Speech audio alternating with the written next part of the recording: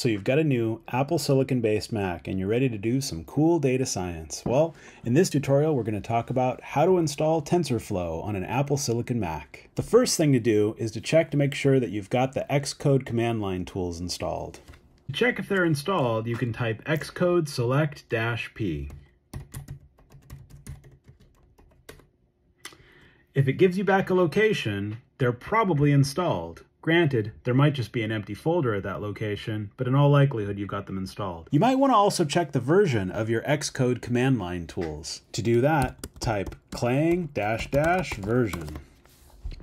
Looks like I've got 14.00. Just a little aside, you may want to keep your Xcode application in sync with the version of your Xcode command line tools. If you haven't updated your Xcode application in a while, you might want to do that as well. Next step, you want to install Conda. What's the deal with that?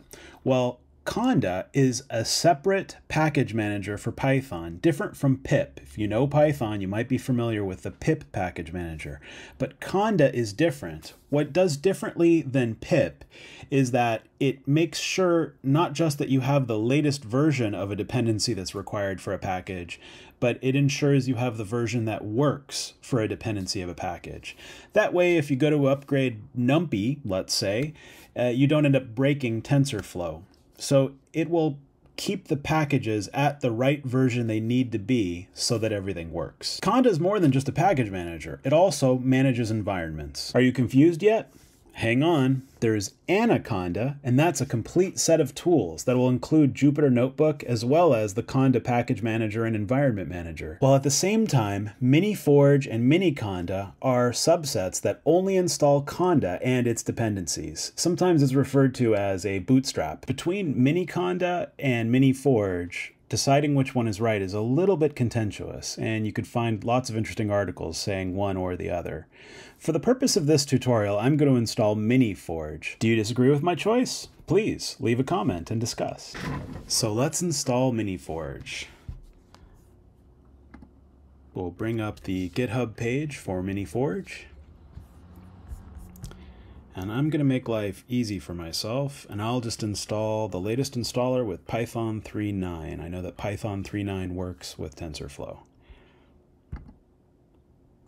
This is going to download the script. There, that's done. So now let's change permissions on the script and run it to install Miniforge. Here goes. Press enter to continue. Type yes to accept the license. It's going to install it by default to your users directory. If that's where you want it, go ahead and accept that by pressing enter. And here it goes.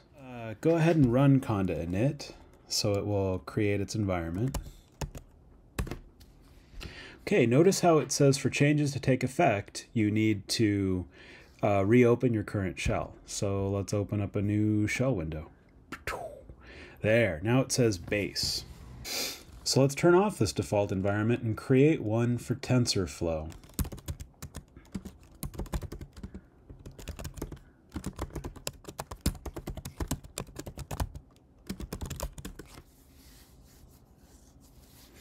Here goes.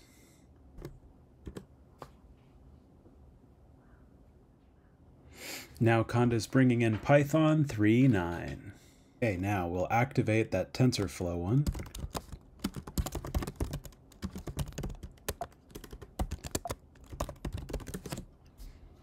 Okay, now we're outside of base and we're in TensorFlow. So here we go. Now we install TensorFlow. So at this point we've installed Python. Now we're going to install TensorFlow.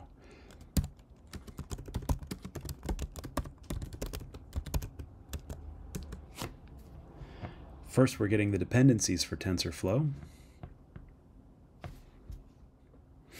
All right, now we install TensorFlow macOS, pip install TensorFlow macOS. Downloading. All right, downloading some more.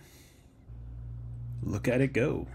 Excellent. All that great open source software. Now let's install TensorFlow Metal. So the way that I like to do my data science is in the Jupyter Notebook. So now let's install Jupyter Notebook.